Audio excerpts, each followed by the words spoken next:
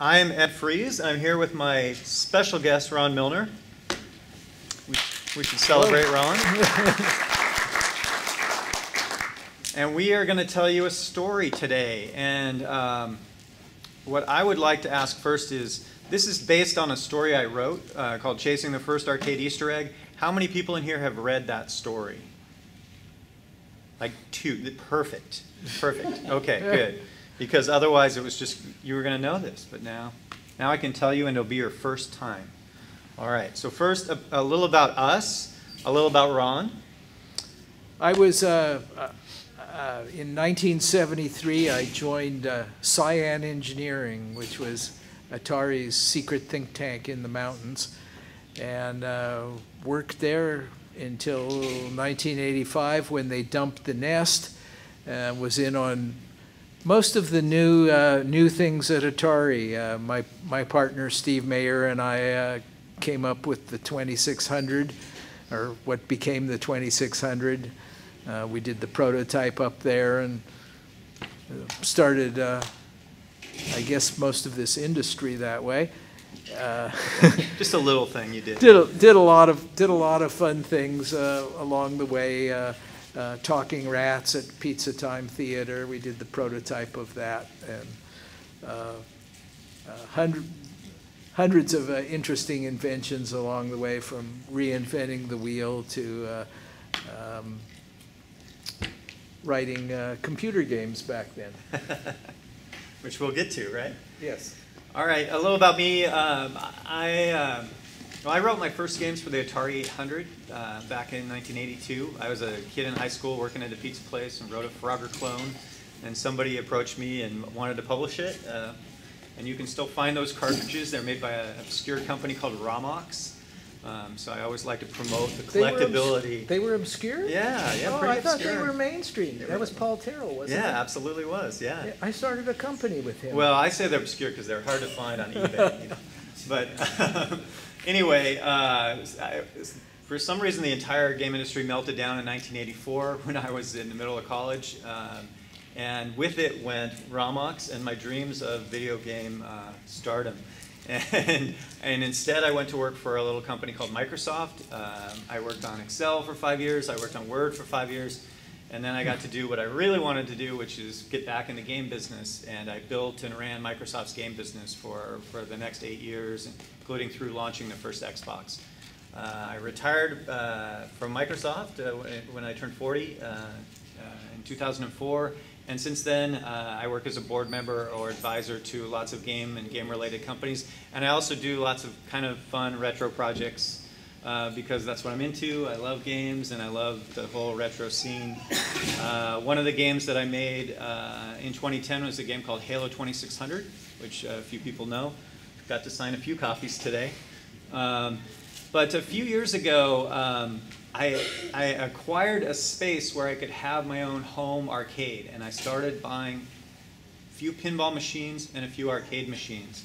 And that kind of led me into exploring just the early days of video games. And so when I made Halo 2600, that was me kind of going back pre-Atari 800 to that world, and then I just kind of kept going farther and farther back. And what really set me off was I bought a computer space, which was the very first arcade video game. Did it work? It did not work. It did not work at all. And so I'm a programmer. I'm not an electrical engineer, so I had to learn a lot to bring this machine back to life. It had a tube TV. I actually had to merge 2 tube TVs together to make the TV work, and then I had to fix the 3 circuit boards.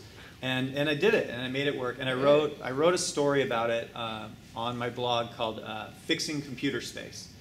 And I had so much fun doing it that I just started fixing things and then writing about it. And so I fixed the first color arcade game, which is called Color Gotcha. And then I was working on a story called Fixing Grand Track 10. And I picked Grand Track 10 because I knew it had the first ROM ever used in a video game. And I thought, wow, that's interesting. This is 1974 when this game came out. It was first in many different ways, but and you can go to my website, which is edfries.wordpress.com, and you can read this story. But while I was working on this story, I started interviewing the different people who worked on it. And basically 3 people worked on it: Larry Emmons, Steve Meyer, and Ron Milner. Yeah. So I decided I'm going to call these guys. And I looked them up on LinkedIn, and I connected with them through, I got to one, and then they connected me to the next one, they got me to the next one. And finally I'm talking to Ron. And Ron and I have an hour-long or so conversation.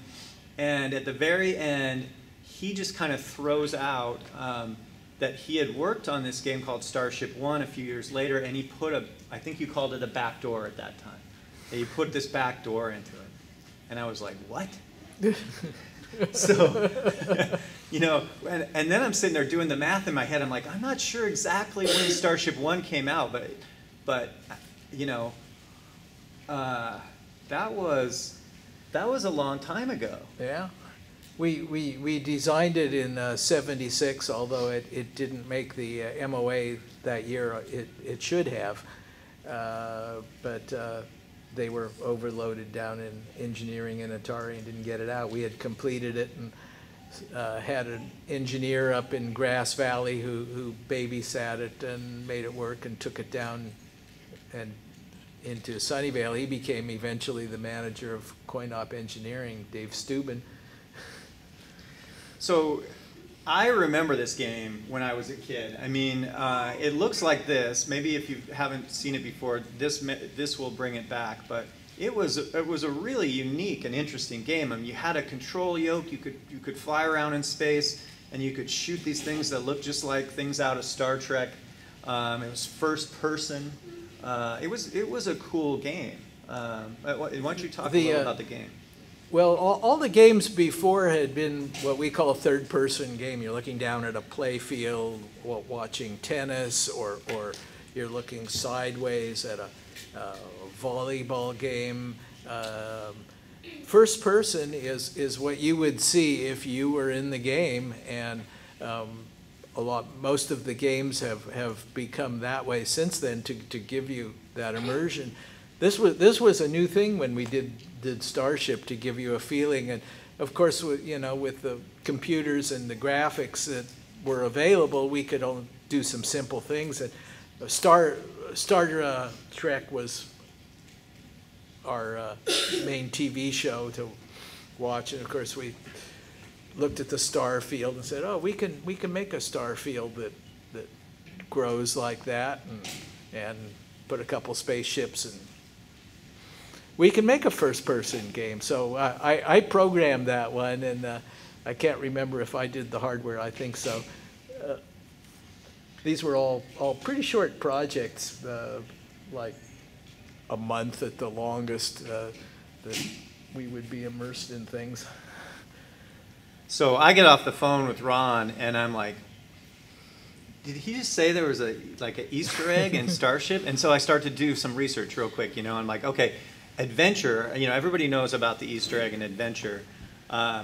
What people don't know for sure is when Adventure came out. When I first put out the article, I said 1978, which shows up in some sources, and then this one guy just started telling me, no, it's 1980, it's 1980. I'm like, why don't I say 79? We'll compromise. He's like, no, it's 1980. So I put 1980 up here so this one particular person will leave me alone. But it was definitely written in 78, and when it actually was published, 79, maybe 80. But it has this famous Easter egg, which anybody who knows about Easter eggs knows about this. And you find this one pixel dot, and then you have to take it through this little spot in a wall, and then it unlocks a spot where you can see the programmer's name. So, okay, that's 1980, and so then I'm like, this is way before that. Maybe I better look and see if there's earlier stuff. And I found this. This is a Channel F game from 1978. It's called Video Whizball, and all right, that's close. But Clov is saying that Starship One is 1976. So it's now I'm like, okay, this is I gotta put my little fixing Grand Track project on hold for a minute and write about this, because I think it's really exciting to write about discovery of a new Easter egg. And And that's when Ron and I started to work together on this project. And so this is a good time, I think, to pause and think and just ask you, what were you thinking? I mean, why? Because what made you put this thing into the game? Well, programming was really tough for me. This was the first game I programmed and the last. I'm a hardware engineer. I understand op amps and sound and things like that. So programming a game was pushing the limit for me. And I was also kind of mischievous, and I wanted to make a little twist. So after I had the game basically working, I said, well, you know, what can I do? And I came up with the idea that, yeah, I'll put something in there so that I can show my friends that it was my game. And I said, well, but I can't do that because, you know, if they find it, they'll fire me, and I really like this job. Well, and they'd fire you for a good reason, right? Well, as it turned out, the Easter egg, the thing I wrote would give me 10 free games and put my name up on the screen, and that would have been catastrophic if it had gotten out beyond our little circle, because they'd have to, you know, pay all these operators who were losing revenue, actual quarters out in the field, and change the games. I definitely would have been fired because I was on shaky ground with my boss anyhow, because I was kind of a flake. But it's so good you were a flake, because now we have this.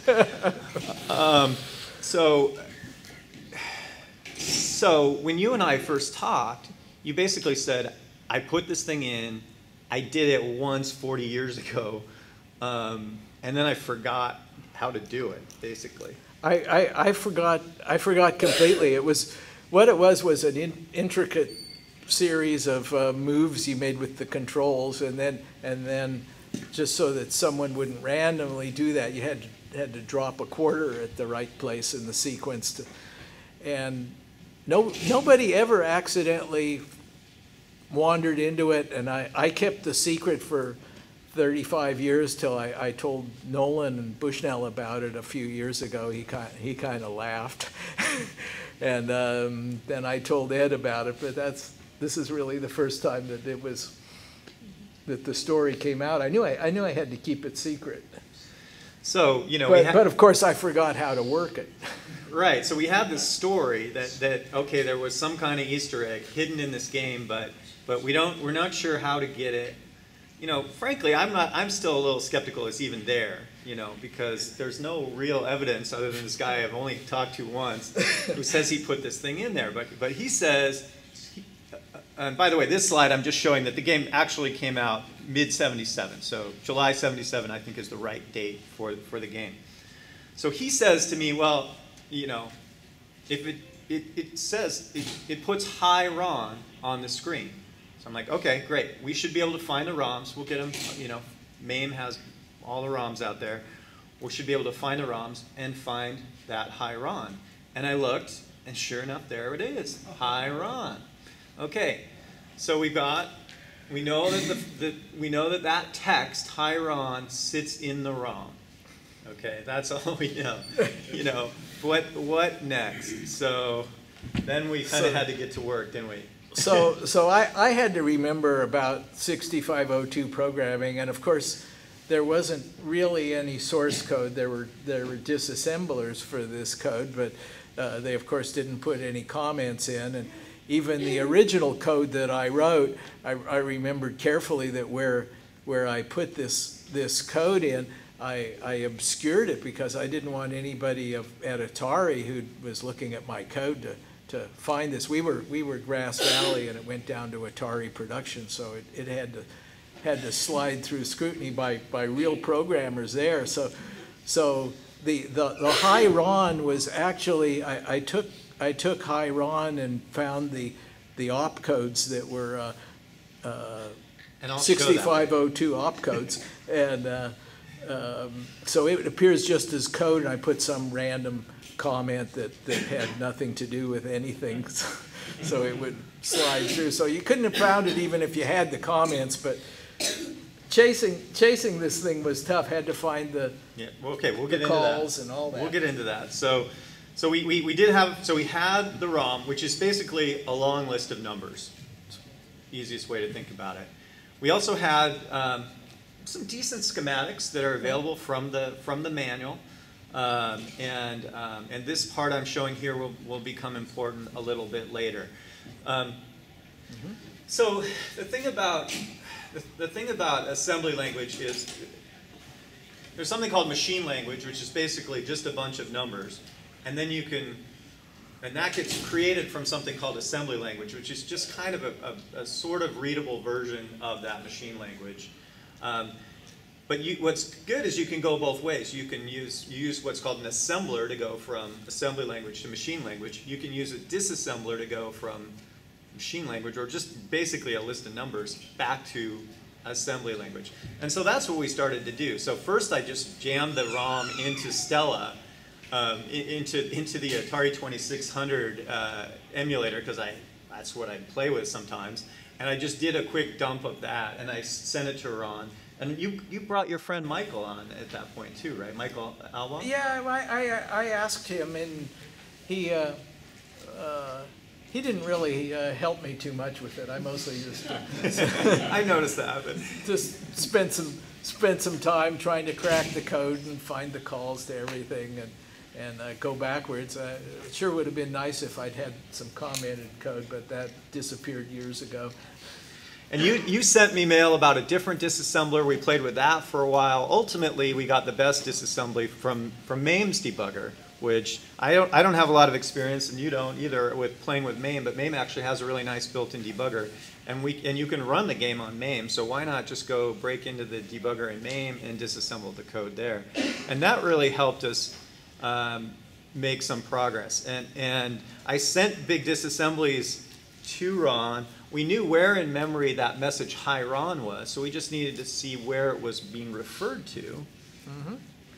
And fortunately, we had the hardware map that had all of the switch inputs. So I was also looking for references to the to sampling the operator controls to because I remembered that you had to like jiggle the fast switch and drop a coin.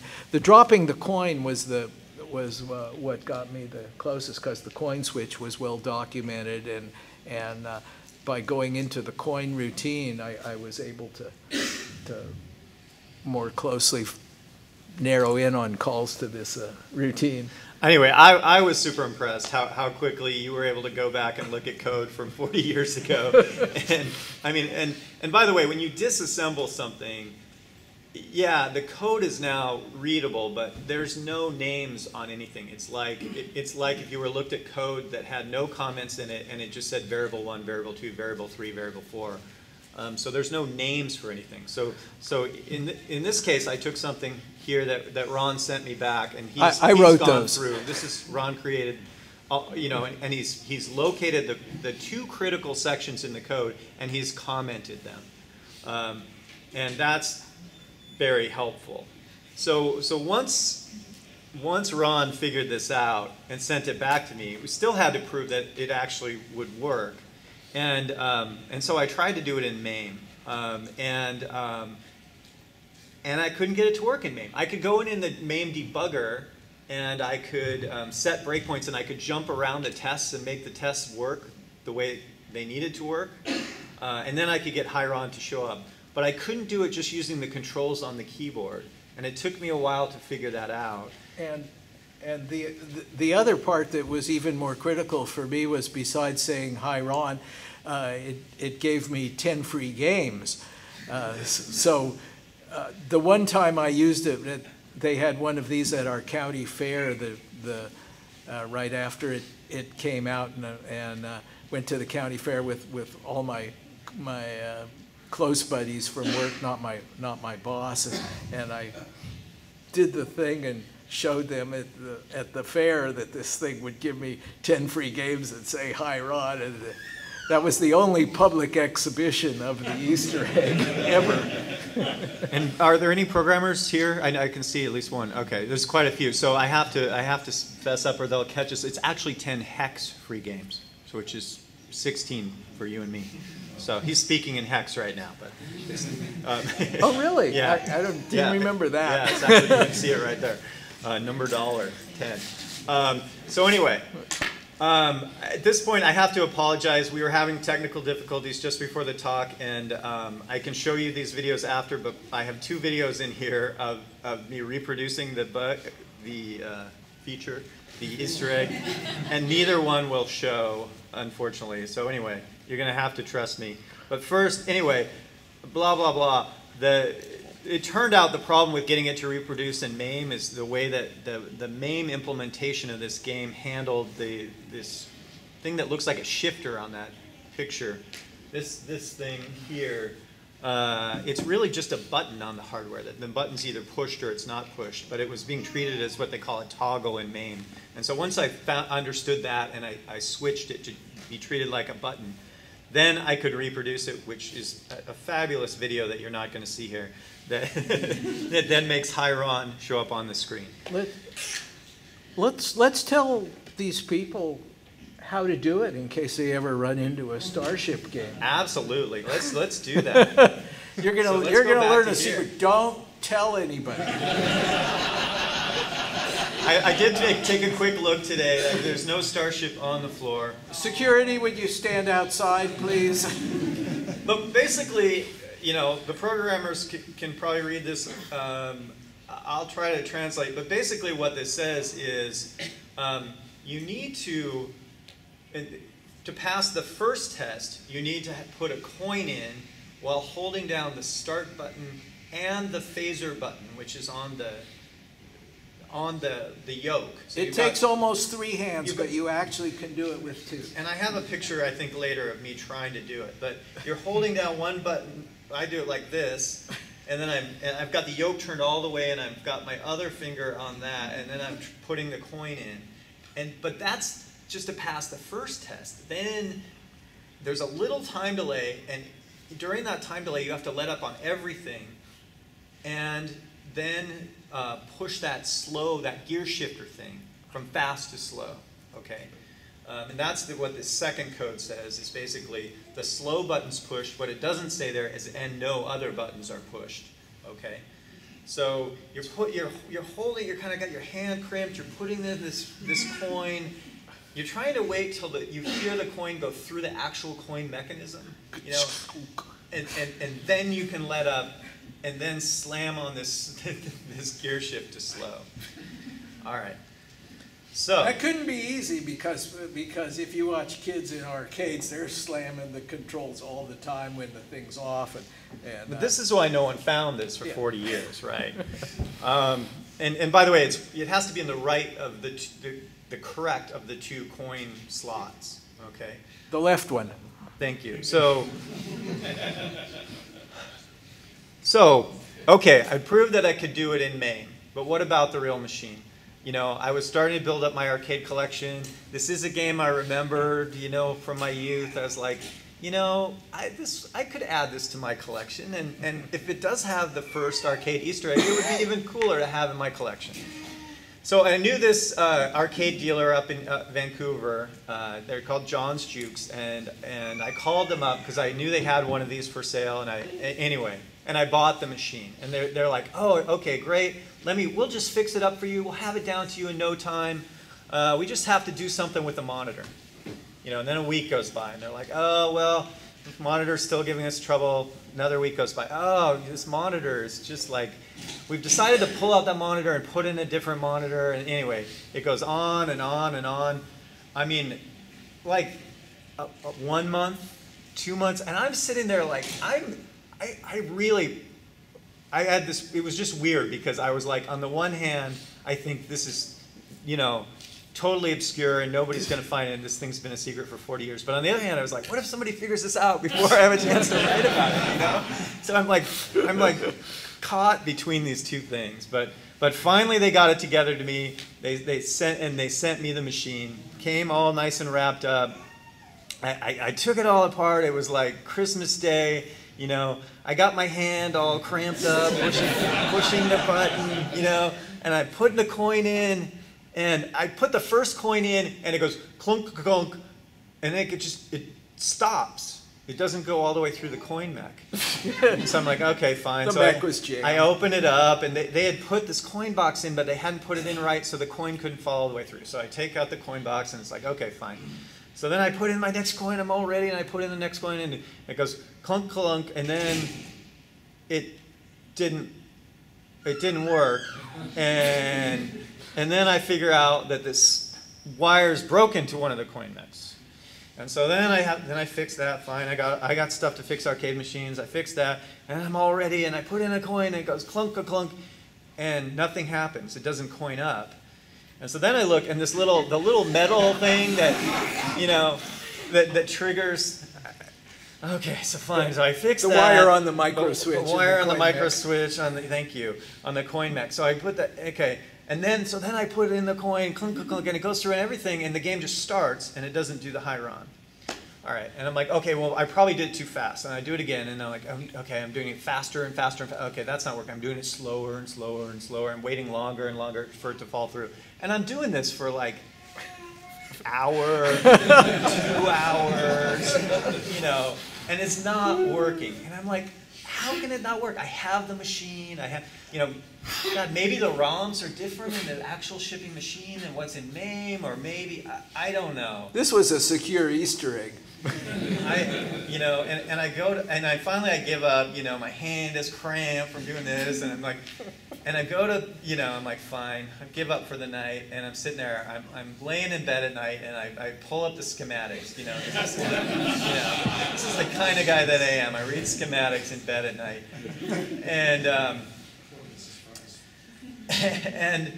and I'm looking, I'm like, well, okay, let's just look, because I know that the code is looking at this one byte of information. And that byte is supposedly made up of these things. And it says phaser, spare, photon, torpedo, start, spare, slow, coin. Spare. But what are those spares? What does that really mean? You know, and so I'm looking through the schematic, and I find what I'm pretty sure is the circuitry that builds up that single byte. Okay, because I see these things. I see phaser switch, and then I see photon, I see start, and then they're in the right place for the right bits in this switch. Okay, but then there's that circle below coin. Well, one thing I'm noticing is there's names on some of these that say spare, like coin 2. It's not spare, it's coin 2. Okay, but then I see one that doesn't say anything. It's that open circle, and I follow that wire over, and it's connected to something that says bonus time in quotes. And I'm like, bonus time? What is that? And right next to it, it says quad dip switch, okay? Well, this is a quad dip switch. I know what a dip switch is. And the bottom of it says BT. You see that? So anyway, as soon as I see this, I go, I think I know what it is. And, you know, and I went to sleep. I slept very well that night. And the next day, I go in and I flip the bonus time on the dip switch. And this is an operator setting so that you can turn on or off whether the game gives bonus time if you get above a certain score. And that was the missing element. And as soon as I did it, I put the coin in, and it immediately came up high run. First try. And then I set up my camera. And gave him 10 hex free games. Exactly, 10 hex free games. And then I did it again, and if my video was working, you could watch me right here recreating it on the real game. And so that was great. And I immediately, you know, sent mail to Ron and said, hey, it published, worked, you know, and finished writing up the story on my blog and put it out like within a day or two. I don't know if you have anything you want to say about that right now. He was a total skeptic till the end, and I'm happy you had the persistence to get through all the security that I built into it. I don't know if I was a skeptic, but I didn't want to get too excited. because I was pretty excited. You know, you ever get just too excited and then something doesn't happen, right? So I was trying to be cool about it, I guess. But once it really happened, I knew, hey, this is the oldest known Easter egg. This is pretty exciting. I don't know, I was excited. Hopefully you were excited too, because you're here. But anyway, so a little about the aftermath after I put it out. My blog, first of all, I put about 1 or 2 stories up a year. So it's very low traffic. And they're really kind of thick. I mean, they're stories, but they have a lot of technical detail to them, which either you like or you don't like. I don't care. I write them. But you are probably the only people who would like it. Thank you for that. I appreciate it. I know what you meant by that. Yeah. So anyway, I'm not used to a lot of attention when I put up the story, but I put this story out, and it actually, there was a bunch of headlines about it, and it was, you know, like, I mean, the story I wrote before this was about me discovering the first color arcade game, okay? The first color arcade game. And in that story, I put up the first pictures and the first video of the first color arcade game ever. Nothing. But an Easter egg, woohoo! No. So anyway, a bunch of stories about the Easter egg. Just to give you an idea of the traffic on their website. And that little blip in June is when I put out the real story, which was about fixing Grand Track 10. The first racing video game, the first video game with a ROM chip, first in a million different ways. Way more important than the Easter egg, but people love the Easter egg. So there you go. So the Easter egg got a bunch of attention. And we got a fair number of comments, and this was my favorite.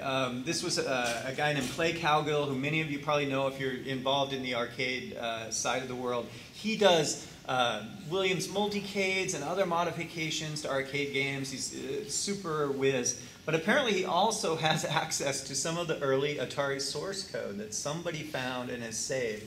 And I think they've been shy about publishing it because there's probably some questionable rights issues around it. But residual people who would try to sue in general principles.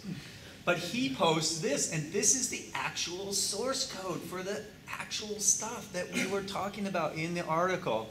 And it's interesting in a bunch of different ways. I mean, first of all, it's written in octal, not hex, which I feel for you that you had to work in octal. But yeah, it is. So you're not remembering octal apparently. No. Hex divides a byte into 2 4-bit nibbles, and each of those is described by a number 0 through F, 16 things. Octal divides it into 2 and a part, 2 3-bit, 1 3-bit part, a second 3-bit part, and then you got 2 bits left over. And then you're doing it in numbers 0 through 7. Anyway, we don't work in octal anymore. That's an old-fashioned thing. But hey, octal. Second, though, look at this thing at the bottom. Can you see that where it goes? Can you read that? You probably can't read that back there, can you? No. Okay. I can't read what this is total bullshit. I mean, I don't know what else to say, but this code makes 0 sense. And the reason, and look at first of all, this thing here, HIR is a label. I wonder what HIR stands for. Hi, Ron. So there's a label, HIR colon, and then several bytes of bullshit. But it's real opcodes. And you put an RTS at the end, which I like, to make it look like it's a return from a subroutine. All he's doing there is putting in code that will put the right bits, the right bytes in to spell Hi-Ron. And he wants anyone who glances at it to say, "Oh, that's just some subroutine, doing something weird. I can't tell what." But that is Hi-Ron encoded as bullshit. I was a devious sucker. Anyway, that's the story. Do you have more you want to add before we go to questions? I would just say that the best part of Starship was in the prototype there was a DC coil I put around the yoke of the TV to make the whole display rotate. When you rotated your display, the whole display would rotate. And they decided that putting this coil around the outside of the yoke in the monitor was too expensive and hard to service, and they took that out, so the display just sits there while you turn, and it wasn't as much fun. But they did do it in a later thing. That was technically my favorite part of it. Well, next time you're in Seattle, you can come over and mod my Starship. Because that sounds cool to me. That would make the game a lot better. It was. All right, that's it for us. Thank you for your attention. We got 5 minutes for questions. We're doing good. We got 9 minutes for questions. So what questions do you have about this Easter egg? Yes, go ahead. The report the post you did about all this, the end of it, which one thing that was really cool is you said, I really hope this leads me to an even earlier Easter egg. And I was just curious whether all the stuff that came out led to anything that even gives you a hint that there might be anything else Easter egg-wise, either in arcade machines or any other kind of electronic toy. Yeah, I don't have a hint. If I had a hint, I would probably be pursuing it, and I wouldn't tell you.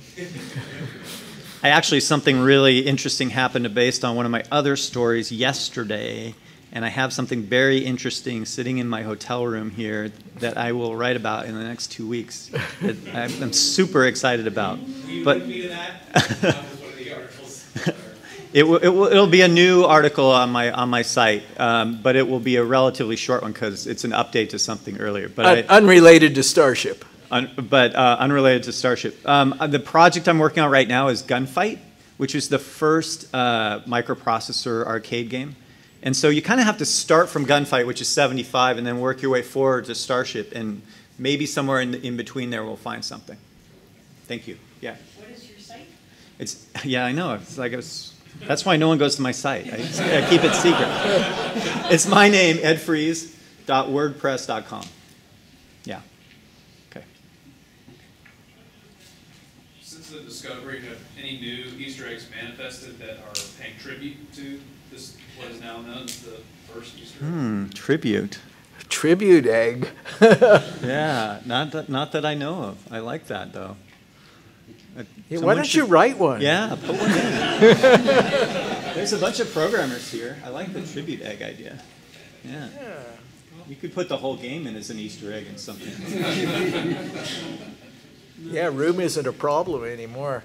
That was one of the considerations when I put the thing in was to see if there would be, a very few bytes left, because I couldn't steal code from the ROM, and everything was so tight and crammed that getting the 10 bytes extra was a problem. That's why I put it at the very end, so that if it ran over, I would give up on having it in there. Yeah, Halo 2600, best I could put in was edf. That's all I had room for, 3 bytes. Yeah, go ahead. That leads me to another question. How long did you spend thinking about this? I'm sure it was somewhere between an afternoon and a day. Were you asking how long he thought about it, or how long I? Yeah, after mentioning about the creative thinking that had to go into finding out how to insert this, I'm just wondering how long it took to I think that's the time frame. That's pretty good. Next. Look out, room. Come on, one more good Easter egg question. Yes? How do people pass information around about how to find the Easter eggs? What would you say? Word of mouth? Yeah, I've seen some websites. There's like some Easter egg hunter guy who looks for Easter eggs. I'm just thinking back originally, back in the 80s and everything. Oh, you're saying like how would it get out? Or the web, how information around. Well, if it got printed in something, that was. We did have bulletin boards. People forget about that, but though we didn't that's how my Froggy game got around when I wrote it in 1981. It was it went out on a bulletin board, and then especially games were pirated. Certain game programmers were even known to break copy protection in other people's games. Certain. Yeah, question. I was curious about So you're looking at the source code, or you're programming the source code. You're putting effort into obfuscate the source code so that it isn't obvious that there's an Easter egg. But it would take someone very technical to even interpret that at all. So if the company in general is afraid of non-approved things happening in the source code, there's got to be someone who's very technical who's also willing to, or that is willing to squash your efforts as well. It's just that seems. Well, you had a technical manager you worked for, right? Well, I had an engineering manager. He's the one I would be scared of firing me. But we had an engineer who was hired in particularly to take this project down to Atari, Dave Steuben. And I was a lot worried that Dave would find it because he understood programming, and I couldn't let him know about it because he was there in the Atari culture, and he would have taken it out and gotten me fired. But Dave turned into a really good friend over the years. Yeah, it's different in different. I mean, we used to put Easter eggs in every version of Excel and Word that I worked on, and we had kind of a funny policy about it. Like, you could have the code; it would be like Easter egg.c, but what you couldn't have was the way the code got called. So even a very good programmer would look through, and you would have a very hard time seeing. You'd see these functions, but they would never be called. And so that was our bizarre policy. As long as there was no way to call it, we were covered. Yeah. I kind of have two questions. Is there somewhere where you can go watch the video of? Yes, edfreeze.wordpress.com. Okay, so You will see the videos. And then my other question is, has this been authenticated with Guinness World Records? Is the earliest Easter egg found in a video game? Ooh, Guinness. Yeah, Let's go for Guinness. That's a good question. They do a gamer version of Guinness, which I've been in for other random stuff, but they have not contacted me for this. I would love to have an earlier one be found. I think that would be super cool. I hope people here get excited and go look for an earlier one. Stop looking. Yeah, Chris. So you put Easter eggs into Word and Excel. Have all of your Easter eggs been discovered? I don't know. That's a good question. I don't know. One was based on a dream I had. I had a dream, and in the we were just 100% focused on defeating Lotus 123. Lotus was bigger than all of Microsoft at that time. And I had this dream, and in the dream there was a box of Lotus 123, and it started shaking, and then it just burst open, and bugs all crawled out. So I wrote, me and some other people, we turned that into a little animated thing, and that's one of the Excel Easter eggs. But I've never seen that one reproduced. It's out there. Now all right. Go back and try it. Yeah, go find it. All right, we are out of time. Thank you so much.